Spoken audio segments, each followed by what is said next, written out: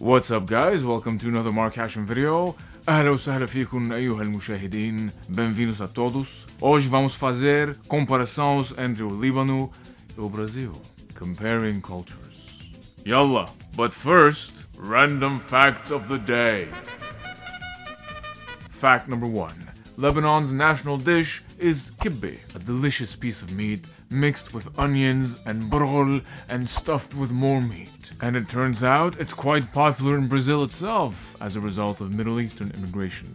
So now we have a Brazilian version known as kibbeh that is actually stuffed with requeijão, a type of creamy cheese that's similar to ricotta cheese. Now that is delicioso. Fact number 2. Brazil's national dish is feijoada, a type of stew that mixes beans with beef and pork. Kinda like Lebanon's very own fasolya riz, beans, meat, and rice. Fact number 3. Lebanon's population is about 4 million, whereas Brazil is over 200 million. But according to the Brazilian Ministry of Foreign Affairs, there are about 7 million people of Lebanese descent in Brazil.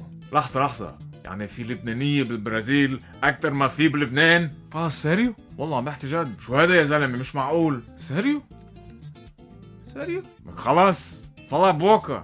Alright, now let's talk about some points. For example, appearance. Appearance is important for the majority of Brazilians, so that you might see that even casual dress is a bit more formal or stylish than in other countries. And Lebanon is very similar in that regard, because it's all about looking good and feeling good about yourself and presenting yourself well, right? It's a very social thing, and you're speaking through the image that you're projecting. But in some cases, it causes social pressure to always be perfect and look perfect and have a perfect image, which is the case with both countries. Plastic surgery is very common in both countries. Brazil has a lot of plastic surgeons, and so does Lebanon. I know in Lebanon you can get credit or loans specific for plastic surgery. Next, values. Both Lebanese and Brazilians value family and social connections, and hospitality, so they'll welcome you like family, which leads us to the point of doing business through connections, all the way to nepotism.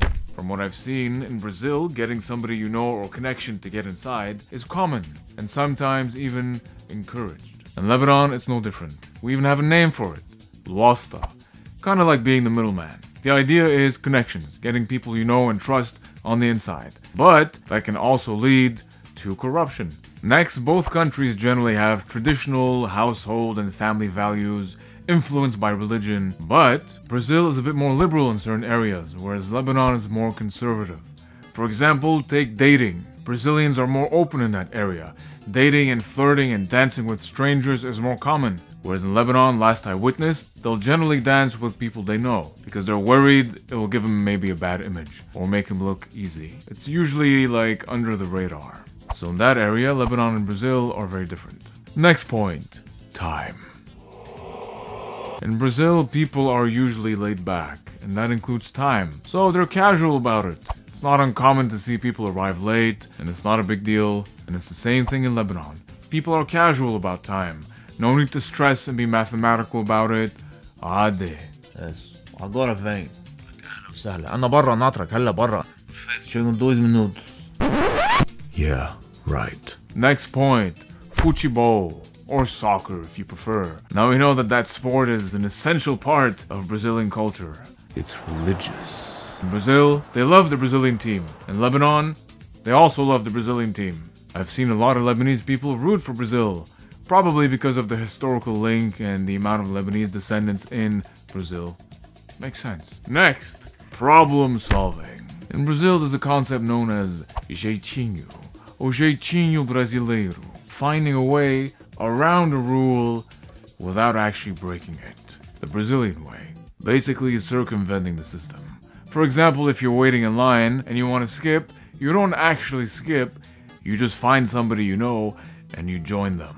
So you didn't technically break the rule.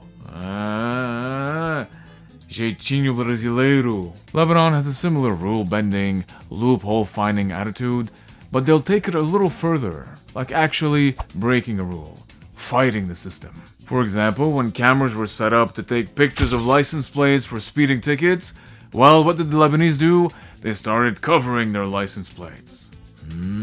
Fight the system.